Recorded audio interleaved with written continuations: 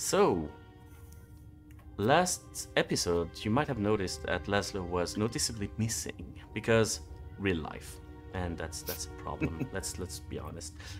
But anywho, for most of the time, Lazlo was actually not visible. He was doing some stuff, and for this little interlude, it's time to see his side of the story. So Lazlo, after your group found Jimmy and came back together after his encounter with a very belligerent monkey, the temple rose from the ground, and while everybody was climbing inside that opening in order to check out that temple, Lazlo took guard to make sure that they would not get surprised by any intruders or any shenanigans.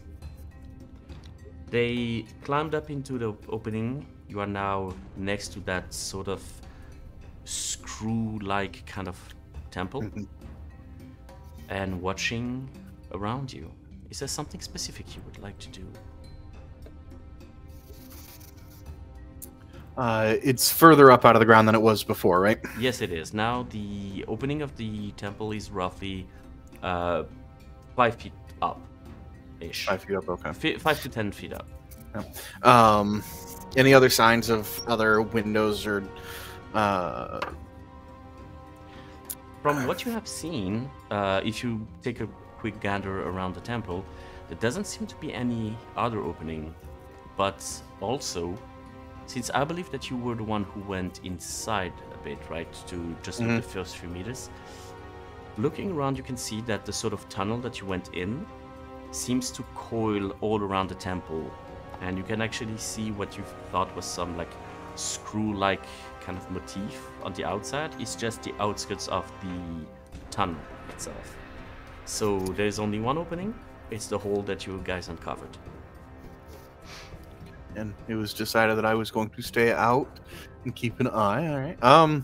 At least there's only one entrance to cover, which is something. Right. Is it possible to kind of do with any of the dirt and whatnot that's been moved around? Would it be possible to try to fashion a little ramp up in case it decides it wants to keep going higher in? It could definitely be done. You have plenty of dirt, plenty of even fallen trees and rocks everywhere, so you definitely could try that. This is going to be some heavy lifting, though, so I would require a strength check, please. Don't mind. Ah! Which is... a success. 22. Success. Okay, so that's pretty good. It takes you a little bit, because still, 5 to 10 feet up is still one hell of a ramp to build. But, you know, you make with what you do. With as much confidence as you can muster, because this is not your usual cup of tea, you figure that you fashioned a staircase kind of situation where you could easily climb up without having to actually do some climbing. Now, if the temple were to rise up once more, you don't know what you would do to reconstructions, but at the moment it is usable. Is it possible? First off, I will make sure that the rifle that I have, the 303, is like loaded and just leaning up against the building. So if I need it, I can grab it real quick. And oh god, hopefully Lazlo never needs to use the gun. But is it then also possible to go through, and in my notes I have a light backpack with compass and weird paper. Do you remember what that weird paper was? Yes, the weird paper was the markings that... the odd markings. Yeah, the odd markings that were showing the what you assume was the river and the different sites that I have already checked out.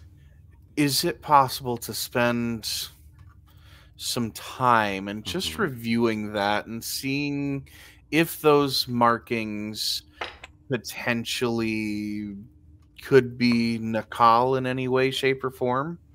I would say so. Can you try to make me an... just a...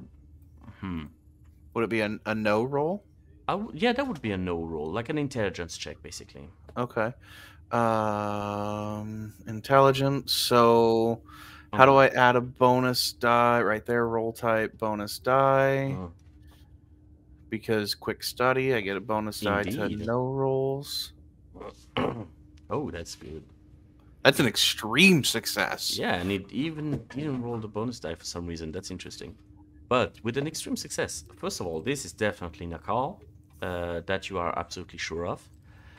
You can even, with an extreme success, figure out that some of the symbols are actually numbers more than actual words. With that study, I would say that you gain an extra point in Nakal. Woo! Putting you to 5, I believe. Yes. You hear some noise in the forest. There's the sound of people yelling and barking orders. They are getting somewhat closer. Yeah, grabbing the rifle and attempting to hide behind any of the dirt or, getting the any dirt or debris between myself and the sound. All right, give me a stealth check. I'm great at those. Oh, hang on, I gotta get rid of the. That's not that bad. You're 2 points up. Do you want to spend some luck? Do you want to? I only have 1 luck left, so. Oh, okay. So you try to hide as much as you can. Your outfit was not made for, camouflage, unfortunately. No. And you try to blend in as much as possible, but in the middle of that open field with fallen trees everywhere, pretty easy to spot. You do notice for just a moment people coming from the forest, and one of them spots you. You can see his eyes, and he instantly just raises his hand in a sort of like military motion, and they all scatter. At the moment, you've seen 3 people. You could try a spot hidden to see if you see more. Yeah, let's do a spot hidden. Nope. No. Right now, you only see those people, and just even trying to follow them with your rifle and just like keeping an eye on them is a hard task. At the moment, you're not exactly sure where they are and how many they are. Okay. He's just gonna stare at him for a second, and then seeing that they've locked on. Hallo, sprechen Sie Deutsch? Can you roll me I'm gonna say persuade check. Persuade. Oh yeah. Aha, that was so close to a 1, but it's still a success. Can't believe that actually worked. You got a 10, and it actually fucking worked. All right. There is sound of muttering, speaking. You cannot really make out words. Then one of them, with a very, very heavy South American accent, just yells, "No English? Perhaps?"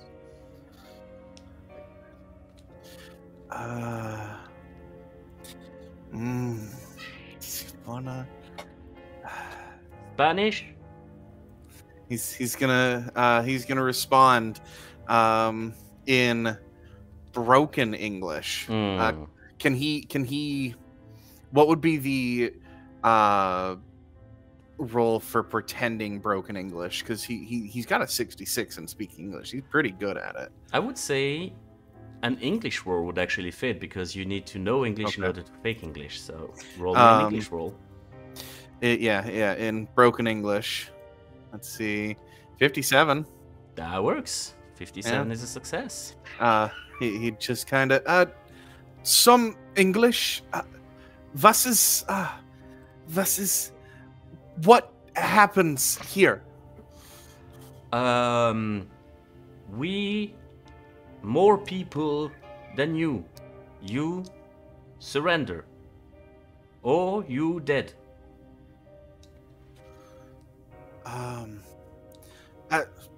Don't, not harm. Confused and kind of lost. Came here to help Doctor. Doctor dead. Wissen Sie, was hier passiert? What's happening here? Yeah, there is a long, long pause. You hear the faintest sound of whispers. Can I try to pick up what they're saying? Yeah, give me a listen roll. Success. I mean, the words themselves don't really make sense to you, but the Okay. intonation is as close to what the fuck as can Okay. be. They are Gotcha. really confused right now. Good. With a success with your listen check, you could also hear that both to your left and your right, within the forest, there are some footsteps. He's going to purposely lay down the rifle, like whatever mound he's on. He's Okay. gonna just. Okay. One of them just puts his head on the side of the tree, shows you put on the rifle.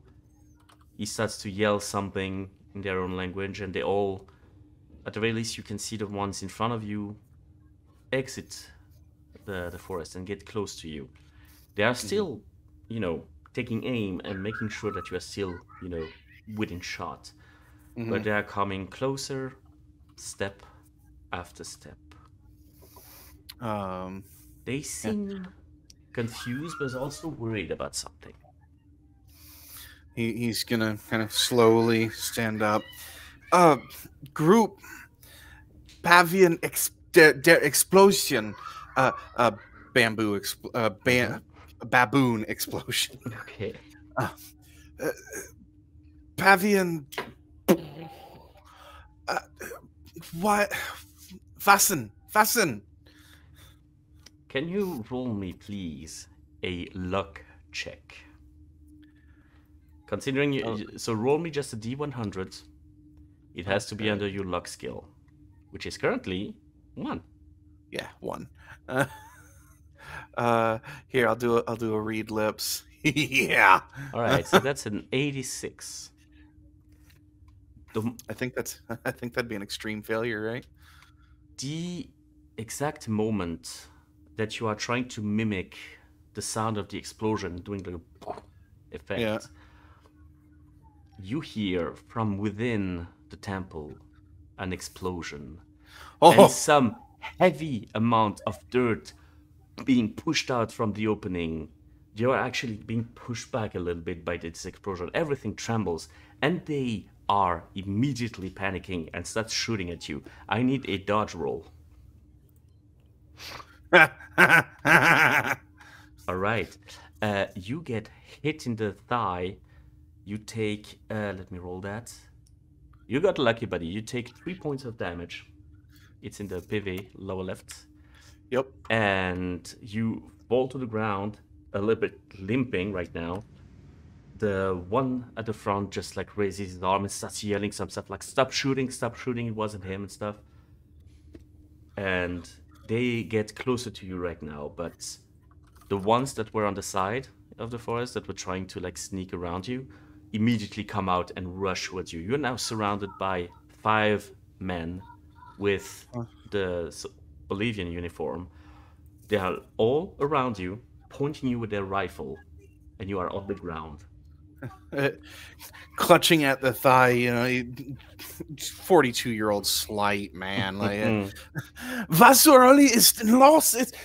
What is going on? Why is the guns? What is happening? You did this.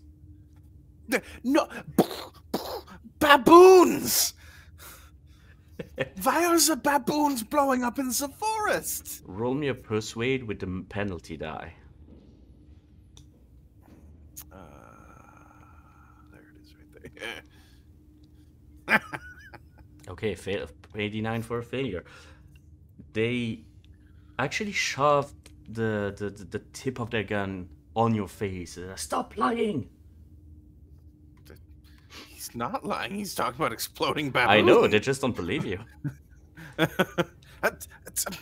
Get up! He's gonna look at the one that was like, you know, hey, hold on, Get up now! I'm gonna stand up and, you know. You rise to your feet painfully so. When you hear some weird sounds from behind the soldiers. They sound like language, but more like whispers. It's hard to define. It's really nothing you've ever heard before. And they instantly just split in two groups, leaving room in front of you for one guy to come closer. He also has a soldier uniform. He's standing very tall and confident and coming to you. They all look at him with a sense of reverence and, you know, obeying him. And he just comes to you and looks at you. Could you roll me a power check, please? Let me try to find it. It's on the left on your characteristics. Oh, yep.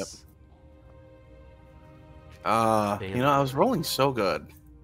That is like the third 89 I've rolled.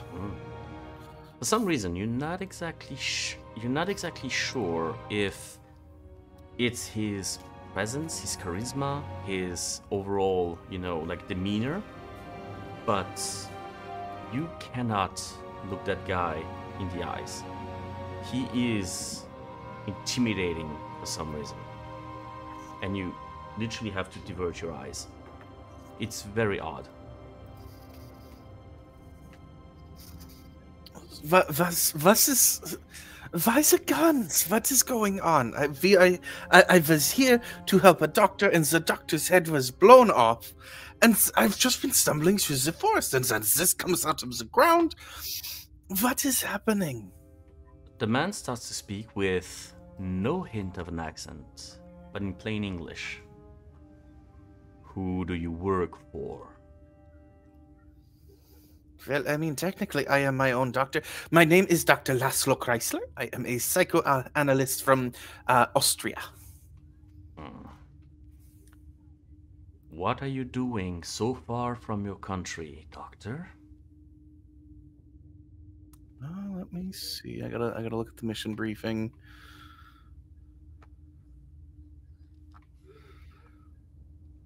I was asked to come to Bolivia to assist Dr. Gomez, and along the way, the doctor that was bringing us along was shot in the head.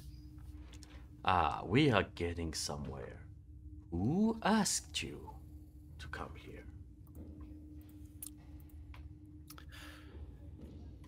How do I want to? The way you want to play that is up to you. You have options. I do. I'm not saying any of them is good. I'm just saying you have options.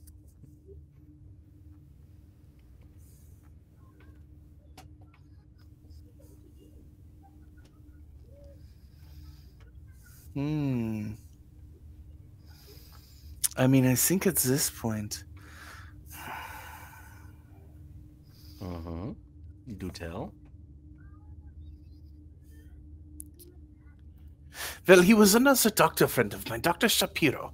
He has a practice in New York. Something, really, I'm just trying to get out of Austria. Things are getting a little busy and heated there politically, and I'm trying to find my way out of there. Can you roll me? Because this is definitely like twisting the truth a little bit. I need a fast talk check, please. Oh, that's an extreme success, my friend. That's a 6. I see. Well, Doctor, you may have stumbled into something quite interesting here in the forest. What do you make of that structure behind you? Well, I mean, I'm not much of a, I would say, since this is coming out of the ground, an archaeologist. But, you know, this seems like it could be something quite ancient. It's interesting that it's coming out of the ground on its own. Uh, really just not something that I am necessarily interested in, although I would be interested in the history of the kind of the mind of the people. And he would just start rambling. So are you trying to, like, drown the fish with Saint French, like trying to like Yep. drown him with too much information and stuff like that? Yep. And what about your friends inside? You said you had friends? Well, I don't know if that they would call themselves friends as much as maybe acquaintances, but they are inside, yes. I would like if they survived, because I do want a good relationship with Dr. Sapiro, you see. So, you know, they are kind of important to me. You know, at this very moment, you might have more to gain to have a good relationship with me. Well, how attached are you to your companions inside? Well, now this is interesting. Could we perhaps maybe talk a little bit more once we plug the hole in my legs that one of your men put? He looks at you, smiles a little bit. He pulls out an automatic rifle and just shoots a few rounds in the air and promptly puts the hot cannon of the rifle onto your wound. You take an additional point of damage. Mm-hmm. See, now this is a problem for another day. Well, then, you know, is but anyways, do go on. You see, you are a man in power, and I am a man not in power right now. So that is a very, you know, I would be very interested. How should I say this? You Bluntly, have a unique opportunity to ally yourself with some pretty strong people. My organization, the Inner Knight, has a lot to offer you. Should you, of course, accept to provide help and informations. and yes, and where would I fall necessarily in the line of not compensation, because I'm not really worried about being paid, but building good relationship? Would I be given like a home here, or would I live in the squalors? At the moment, your main gain from this is to leave Olivia with your life, which is already, I feel, a quite generous entry present, or signing bonus, if you will. But, I mean, this is just for today's information, not tomorrow's, but the days after, or the months after, is up to you. We value people who can provide information on organizations such as, I don't know, say, Caduceus. Could I like psychoanalyze or maybe do a psychology check to see if he is probing to find out if I react to Caduceus, or if he is literally just trying to put other names out there? Yes, you can, although I would ask that you roll with a penalty die, because you still cannot watch him in the eyes. That's fine. Which makes reading his body language a little bit harder. But, dude, with that, you still do a hard success. He's probing, alright, but not exactly to see if you are part of Caduceus. That part, he seems to already be convinced of. He seems to be more probing, like, would this person be a good sort of double agent? Well, I mean, What happens if I don't have enough information to give? I do have to cover myself, you know. Oh, well, this is part of the challenge. Part of getting good information is also to prove yourself valuable to them. And at the moment, I'm not sure if you have a lot of options. But if it makes you feel any better, we treat ours right. Right, boys? They all sort of nod. Well, Jimmy has been rather rude to me since Jimmy and Percy both seem to keep continuously calling me a kraut. I am not a kraut, I am Austrian. Well, I suppose. Well, mayhaps we sit down and visit and chat. I could do some with a drink, and I have plenty to share right now. Unless you're on a timetable. Roll me another luck check.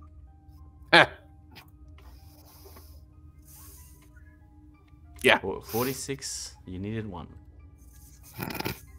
Another explosion, much further, resonates from inside the building. This seems to be really muffled. As in, this is probably happening far. Probably deep, to be honest. Oh, my friend, it seems that we are on a timetable. That makes sense. So, Well, I have... Here's what I'm offering you. I will, with my friends, get down here and recover what we needed to recover.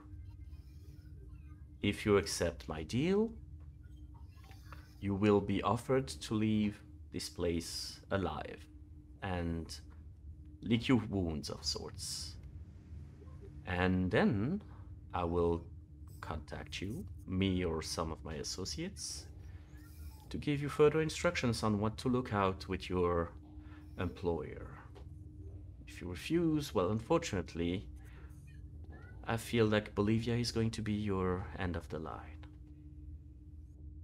I know that this does not sound like a fair choice, but it is a choice nonetheless. Now, above the table, your answer is going to be either yes or no, but also if you answer yes, it can be the truth or a lie.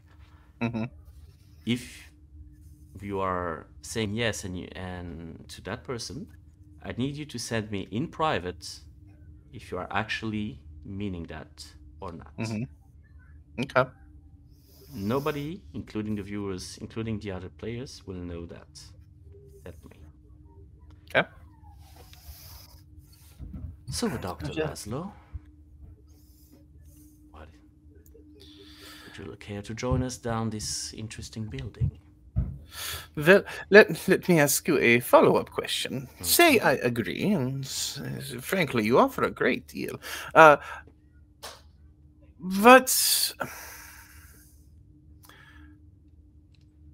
would I be welcome to stay here in Bolivia if I decided to take up and make a life here?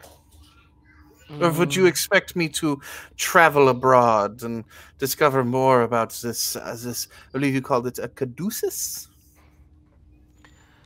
You would probably have to travel a bit more and see more of the world.